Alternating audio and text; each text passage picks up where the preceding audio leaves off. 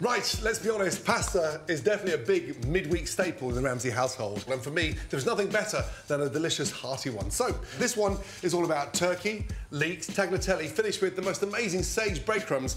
Trust me, it's going to be a big hit in your household. Right, Oscar, come in. Let's go through the ingredients. Pan down, pan down. Fresh tagliatelle, that takes about 90 seconds to cook. Ground turkey is a great alternative from beef, a lot leaner. As you can see, there's hardly any fat in there. Beautiful baby leeks, shallots, lemon, garlic, touch of chili, breadcrumbs, and of course, fresh sage. Right, Capitan, let's have 10 minutes on the clock. Right, first things first, get that pasta water boiling.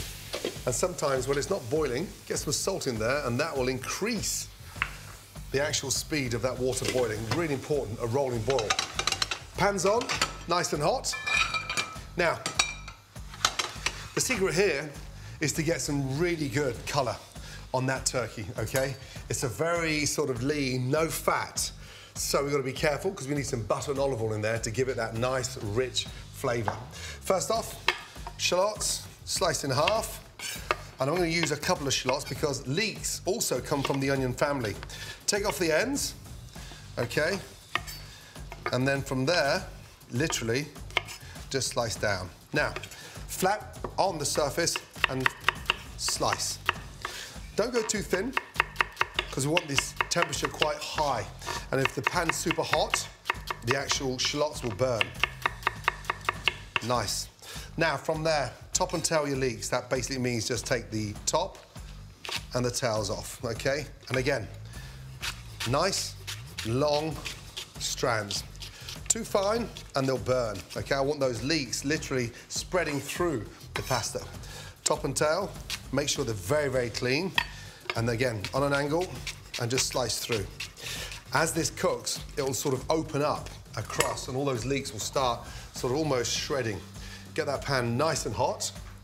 Okay, roll round and in with the shallots and our leeks. Now, roll that over. Again, I like to use all the pan. So, spread that out. That helps to caramelise. Let's get some colour on those leeks. A little touch of salt, a little touch of pepper, and just a touch at this early stage of chili. That'll give it a little bit of a lift. Now, from there, start off with the garlic. Again, quite nice chunks of garlic.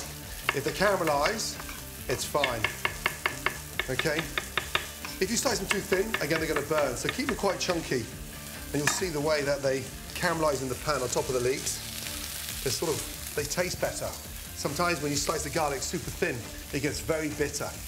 Now, touch more salt. Be generous with the olive oil, okay? And now, I'm going to start adding my butter, okay? Why? The butter's going to give it a bit of richness, okay?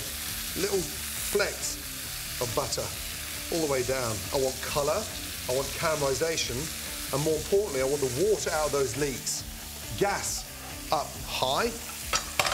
Get your pan ready for your breadcrumbs. Just put it on a nice ring and just keep it nice and hot, okay? But look at that down there. Pan down, Oscar, please. Time? 3 minutes gone. Now, whack up the gas. Once we've got that colour, give that a little toss. So beautiful. Flatten it again, and now we're going to add the turkey, okay? And all we do is just break this up and hit it around the side of the pan, and you'll see that we're going to get some really nice colour on that turkey. And that's why I added the butter and the olive oil, because there's no fat in this turkey, okay? So it's super lean. So it is semi-healthy, but we finish it with a touch of cream to bring it together to give some richness. So open up the turkey and almost sort of run it through your fingers and just sort of sprinkle it. It's ground turkey.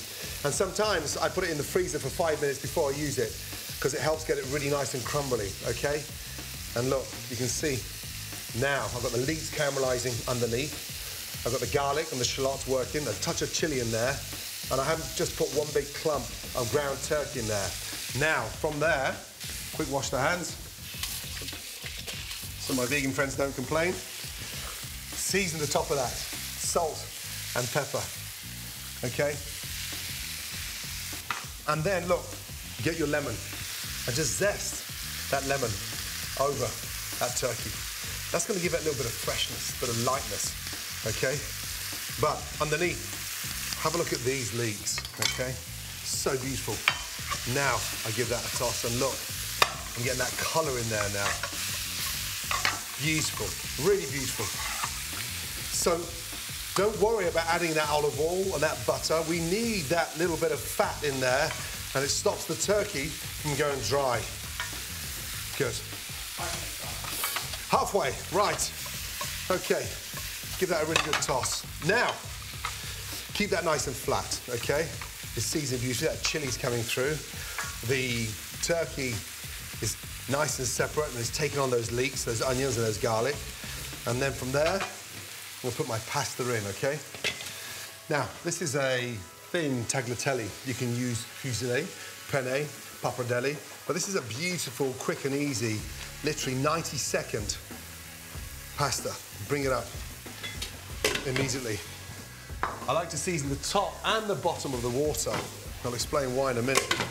Shake the pan, stop it from sticking to the bottom, and then we've got this nice salted rolling boil water, and then I like to season it on top as well, so that's really nicely seasoned.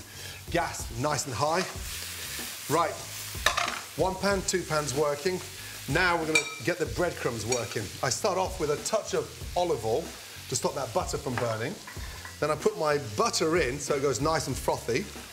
And then as it starts frothing up, okay, I season that butter. Now add my breadcrumbs in there, and that's going to fry them to get nice and crispy. A little bit of sage, roll up the leaves, and just slice the sage, nice and fine. In she goes. And you'll see that really nice, light, flavoured, sort of spicy, crispy breadcrumb on top of the pasta. The water's reboiling. Check the pasta again. I'm going to be using some of that pasta water. Still a little bit al dente. Another 30 seconds. Now, look at the leeks. Look at the turkey. What I'm going to put in there now to bring this together is about a couple of tablespoons of cream. Gas still nice and hot. Up high, bring that up to the boil. And look, I don't want it too cloy, I don't want it too heavy, but just coat it with the cream. And now, look, my breadcrumbs. Pan down, please, just have a look at that. Look, they're frothing away and going really nice and spicy. A touch of chilli in there, some fresh parsley, right at the very end, okay, in with those breadcrumbs. It also helps to cool down that butter, and it gives a really nice creamy texture. Now look at that. That's where I want to go. The cream has brought it together, okay? All I do now is get my pasta, bring your pan over to your pot, lift, don't drain all that water off, okay? Grab your pasta. I'm adding a touch more water. That water's now packed with the starch, rolling round. And this is where the magic happens. I've still got the heat in the pan. We'll go back on the heat, a touch more water, and look, beautiful. Now, so important that we do not put too much cream in there. When you look at this dish now, it doesn't look like there's hardly any cream in there. Time, please. Good. And now, I've got that nice creamy texture. The last 30 seconds of the cook takes place in the pan. So don't cook the pasta completely inside the water. Take it out earlier and have the confidence to finish it in that sauce. And look, from there, we come into finishing, into the center. It's nice and spicy with that chili. The turkey is caramelized, the leeks have melted, the garlic is sweet, and then literally on top, get your breadcrumbs, and they are so crispy. And you just literally drizzle that crunch on top. And there you go. That is a beautiful, delicious, incredible turkey pasta.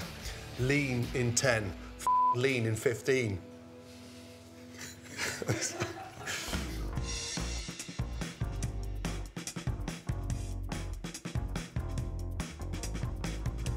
To all of you, thank you for watching Ramsay in 10. If I went too quick, I apologise, but slow it down.